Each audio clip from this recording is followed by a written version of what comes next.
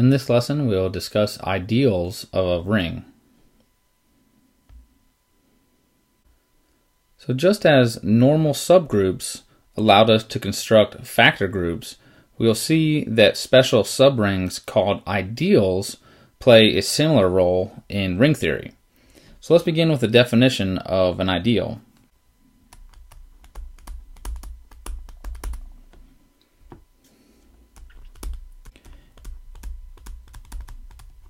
A subring I of a ring R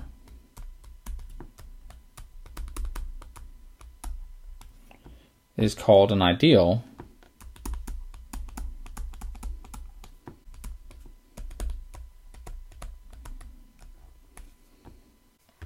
and sometimes for emphasis it's called a two-sided ideal.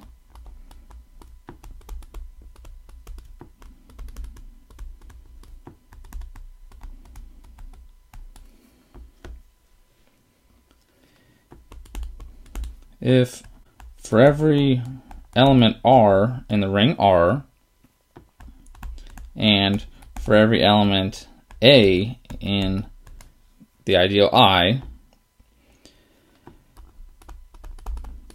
both elements RA and AR are in I. So we think of an ideal as a subset of a subring of R that absorbs multiplication by an arbitrary element of R. So if you multiply R times A or A times R, you still have an element of I. So equivalently, we can write this as R times I is contained in I, and I times R is contained in I, again, for any arbitrary element R in the ring. So we see that I absorbs elements of R.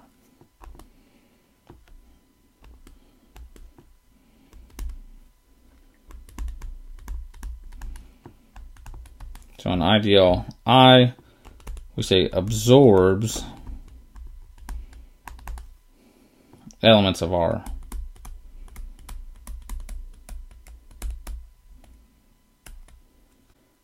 So to show that a subset I of a ring R is an ideal, it's necessary to show that it's a subring, and then also that it is closed under multiplication by all elements of R, not just closed under elements of I. So for our ideal test,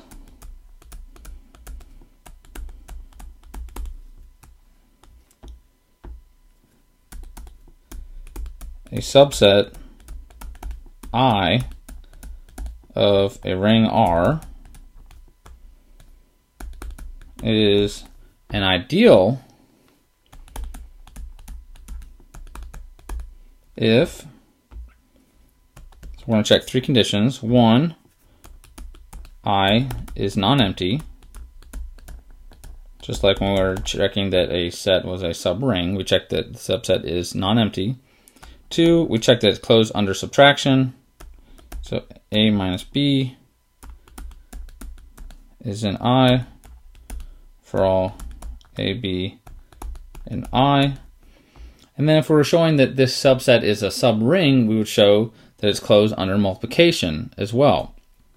But to show that it is an ideal of R, we're going to show that it's closed under arbitrary multiplication by elements of the ring R. So RA and AR are elements of I for all A and I, and for all R in the ring. So again, we summarize this by saying that the ideal absorbs elements of the ring. Now a few notes about ideals. So let R be a ring.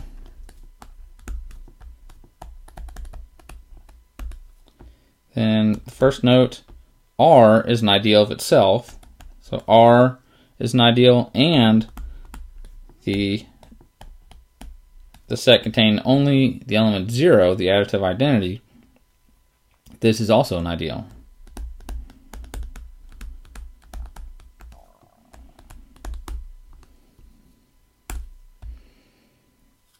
Secondly, we say an ideal I is called proper if I is any ideal other than the ring R itself. So if I does not equal R. Now the ideal containing only element 0 is called the trivial ideal.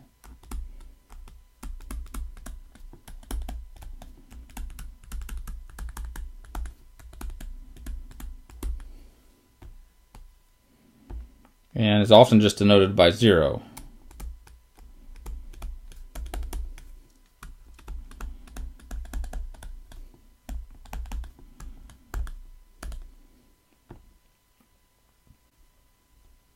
So let's look at an example of an ideal.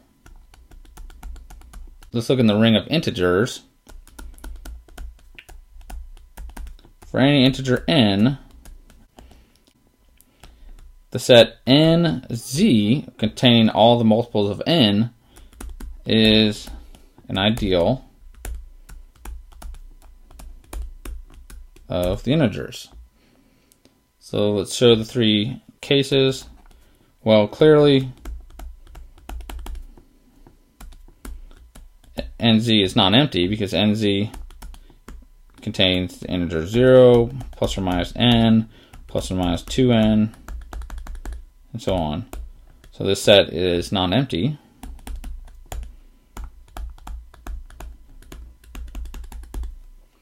Now let's show that nz is closed under subtraction. So if I take two elements of nz, let's call them na and b, be elements of nz, so a and b are therefore integers.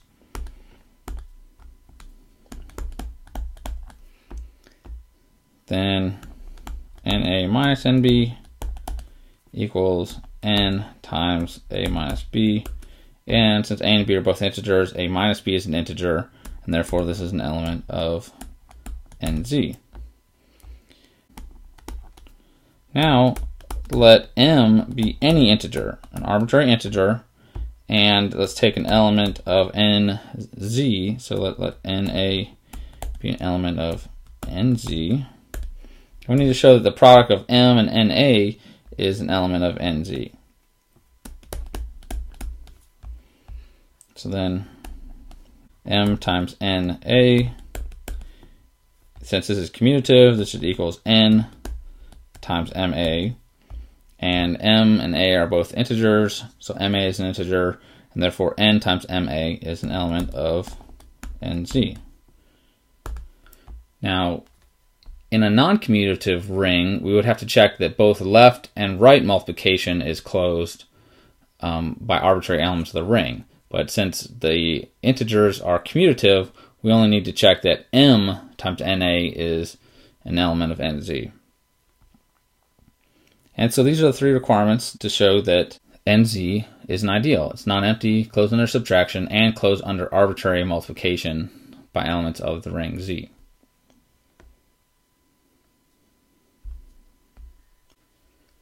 So we're going to look at some more examples of ideals.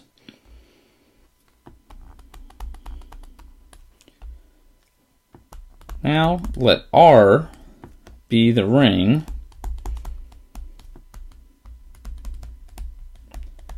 which consists of functions. So this is the ring of all functions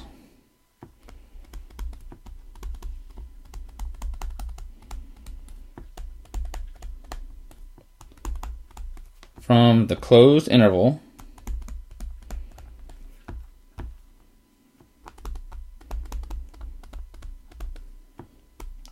0 to 1 to the real numbers. And we're going to define the following set I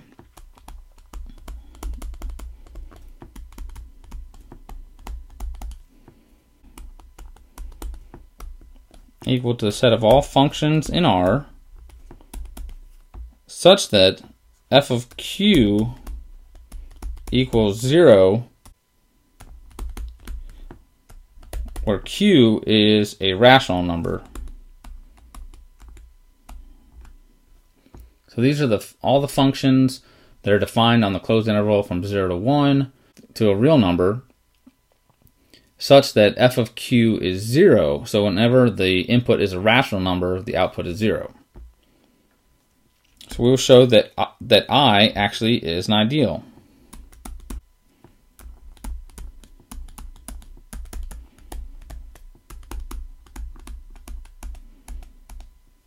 So let's show this. First, we want to show that I is non-empty.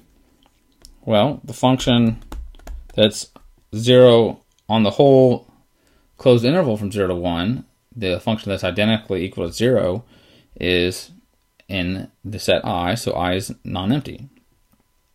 So the function f from 0, 1 to R defined by f of x equals 0. This function is in I.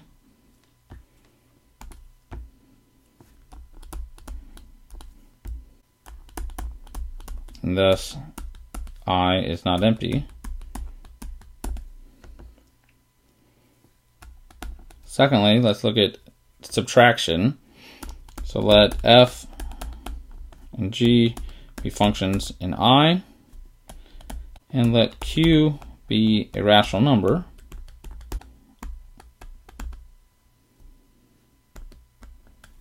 In the closed interval from 0 to 1,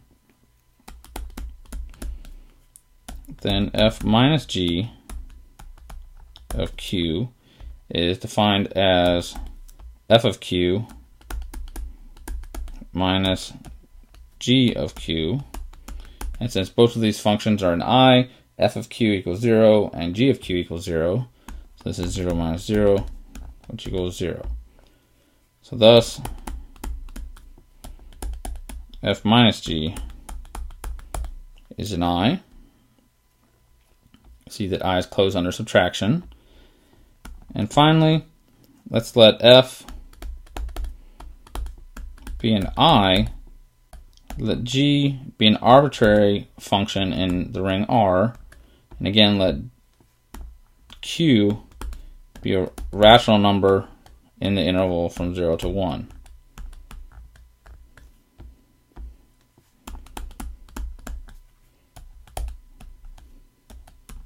And f times g of q is defined as f of q times g of q, but f of q is 0, so this is 0 times g of q, which equals 0. Thus f times g is in I. And since this ring is commutative, we don't need to check that g times f is also in I. But this is all that we need to show that I is an ideal of R.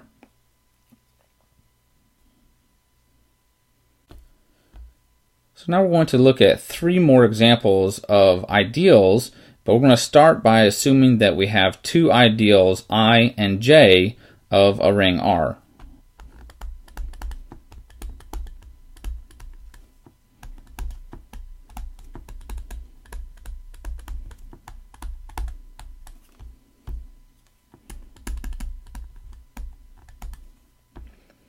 So we're going to look at ways to create a new ideal from the ideals I and j.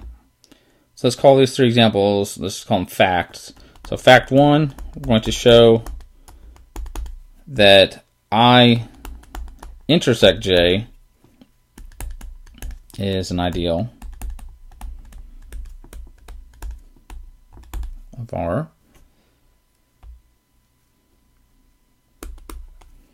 So again, our three steps, we know that as a subring, 0 must be in I, so 0 is in I, 0 is in J,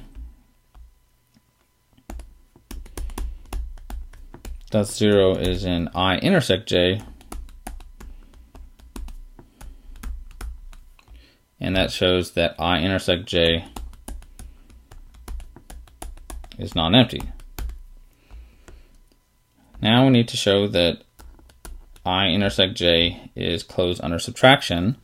So let A and B be elements of I intersect J.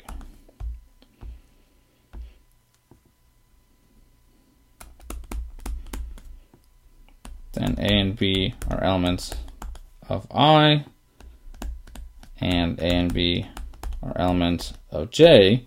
And since these are ideals, since I and J are ideals, they're closed under subtraction. So A minus B is in I. So since I and J are ideals, A minus B is in I, and A minus B is in J. Thus, A minus B is an element of I intersect J. So we've shown that I intersect J is closed under subtraction. Now we need to show that I intersect J absorbs multiplication by an arbitrary element of R. And we don't know if this ring is commutative, so we need to actually show both cases of left and right multiplication. So let A be an I intersect J, and let R be an element of the ring R. Then we know that A is an element of I, and since I is an ideal,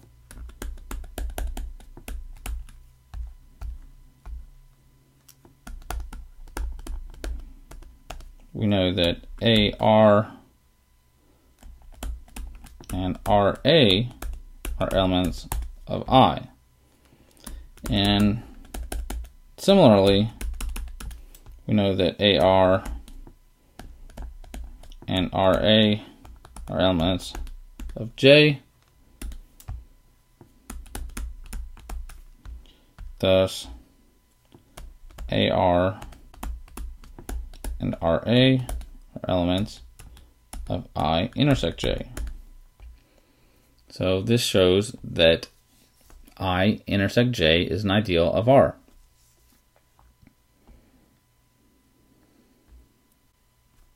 Now, again, we're going to use the fact that I and J are ideals of a ring R, but let's begin with the definition before our next example. So we're going to define the set I plus J to be equal to the set containing elements of the form A plus B, such that A is in I and B is in J. Again, I and J are ideals. Then our second fact,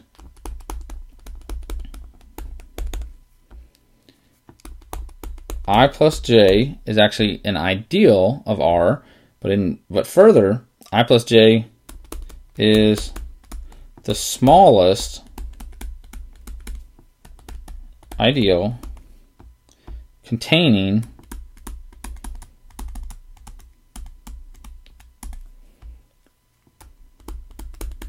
both I and J. So to show this, we're going to first show that I plus J is an ideal, and then we're going to show that if any other ideal contains I and J, then it will also contain the ideal I plus J.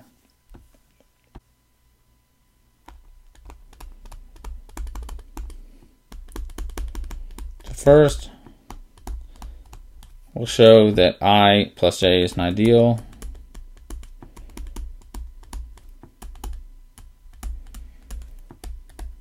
of R. So the same three steps. Since 0 is in I and 0 is in J,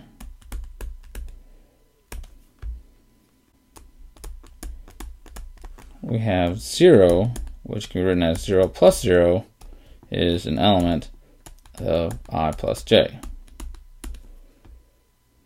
Thus, I plus J is not empty.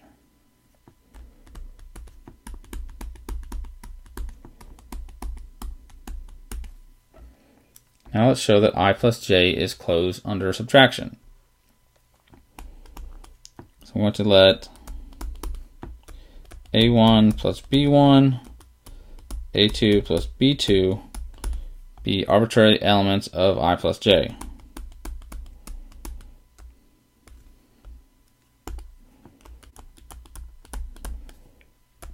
And A1 plus B1 minus A2 plus B2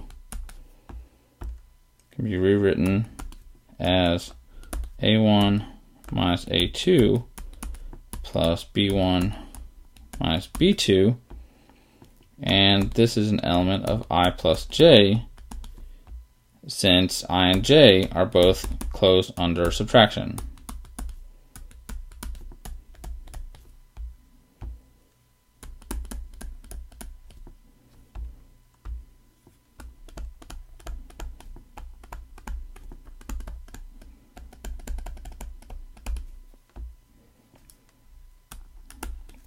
Thirdly, we need to show that I plus J absorbs multiplication by an arbitrary element of the ring R.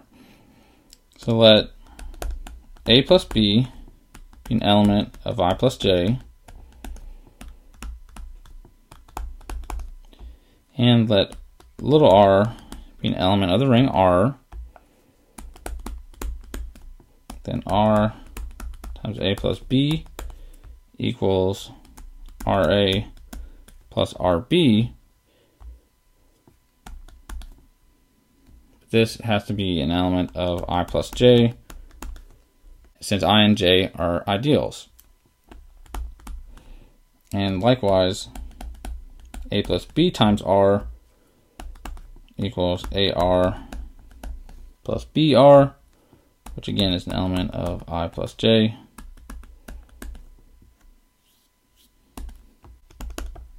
Since I and J are ideals,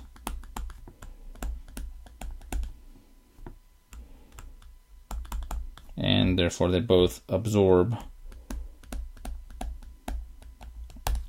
R. So we've shown that I plus J is an ideal.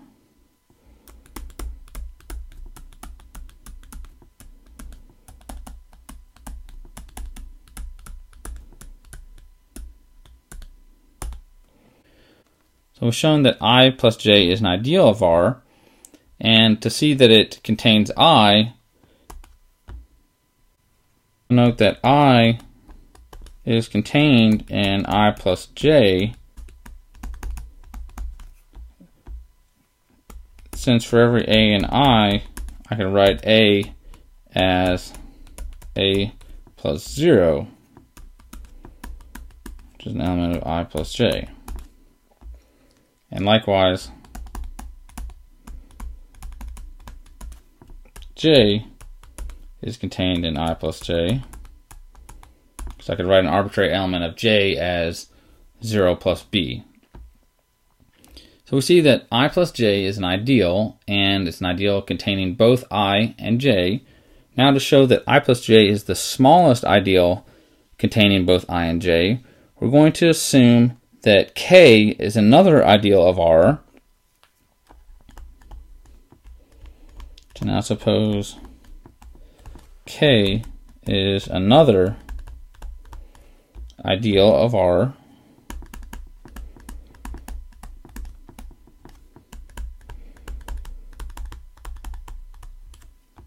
containing I and J, and we're going to show that K also contains I plus J. So therefore, I plus J is the smallest ideal containing both I and J. So we will show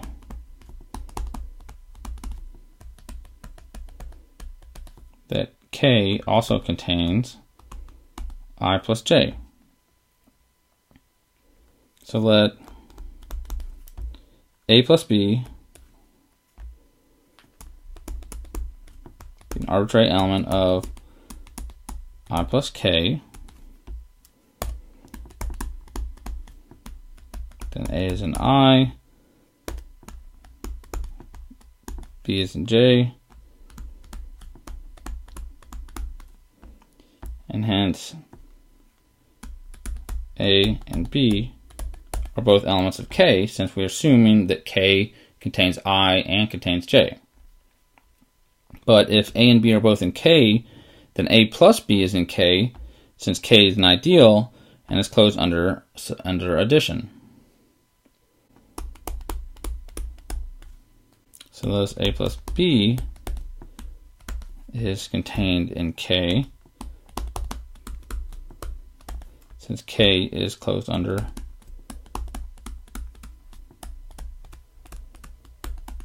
addition.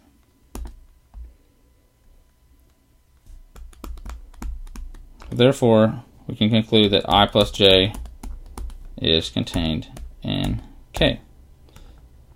So if there's any other ideal that contains I and J, it'll also contain the ideal I plus J, and that establishes what we wanted to prove, that I plus J is the smallest ideal of R that contains both I and J.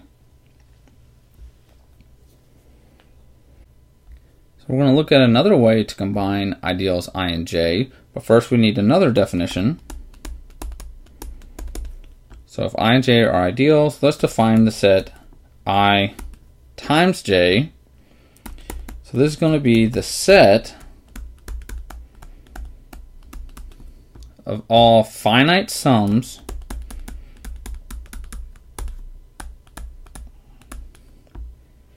of elements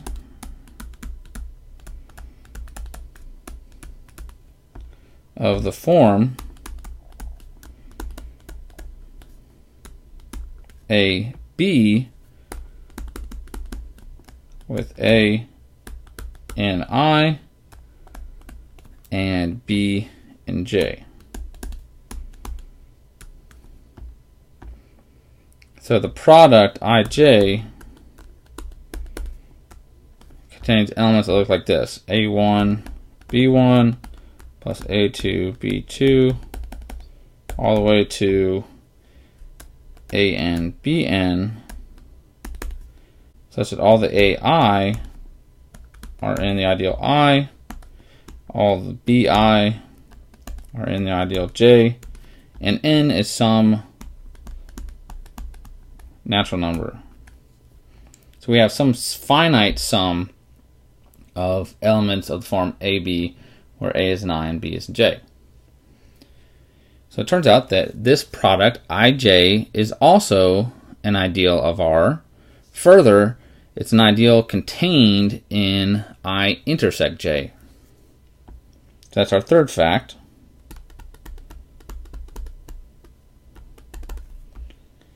IJ is an ideal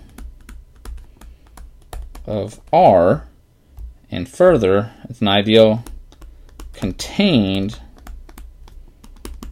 in I intersect J. So we've already shown that I intersect J is an ideal. So let's show that IJ first is an ideal of R. So first, let's show that IJ is non-empty. Well, 0 can be written as 0 times 0, and 0 is an element of both I and J. So this is an element of the product I times J. So I times J is non-empty. Next, we need to show that IJ is closed under subtraction. So let alpha, beta be elements of IJ,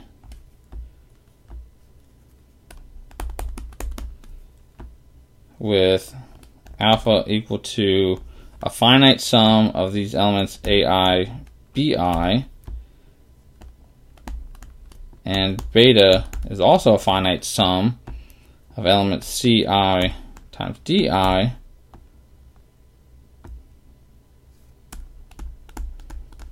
where all the ai's and ci's are in I,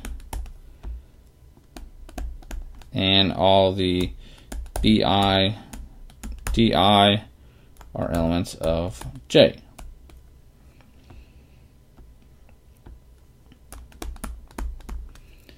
So then the element alpha minus beta, which equals sum of the ai, bi minus sum of the ci, di. Well, if I just absorb all of the minus signs in with the element ci, I can rewrite this as the sum of the ai, bi plus the sum of negative ci times di. And again, since I is an ideal, negative ci are all in elements of I. So we have a finite sum plus another finite sum, so we have a total of a finite sum of elements where the first factor is in I and the second factor is in j. So thus this has to be an element of ij. So we see that ij is closed under subtraction. Thirdly, let's show that it's closed under arbitrary multiplication by an element of the ring. So let R be an element of the ring R. Well, since I is an ideal of R, we know that R alpha, which I can write as the sum of elements R ai times bi, this has to be an element of ij, since all of the elements are rai, these are all elements of I. Similarly, since j is an ideal, it absorbs multiplication on the right by an arbitrary element R, and so therefore alpha R, which equals sigma ai bi r. Now all these elements bir are in j because j is an ideal. So ai times bir, the sum of these elements is in ij.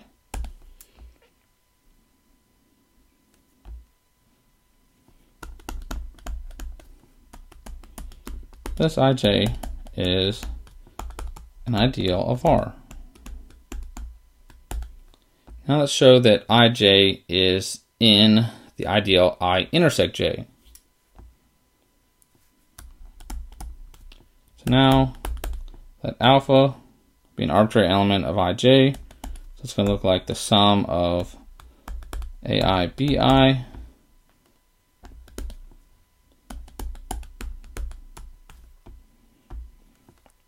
Now, since each one of the AIs are in the ideal I,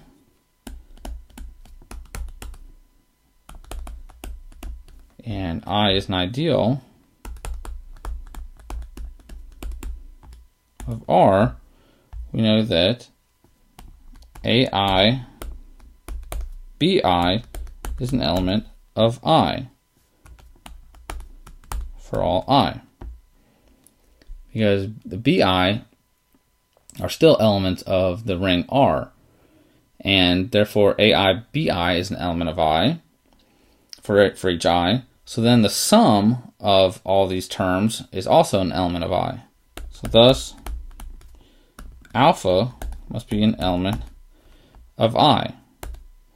But likewise, we see that alpha must be an element of J, because all the BIs are in J and so therefore AI times BI is an element of J, and then the sum of all the AI, BI must be in J as well. So we see that IJ is contained in I and contained in J. Thus IJ is contained in I intersect J. So these three facts just give us ways to create a new ideal given two ideals I and J.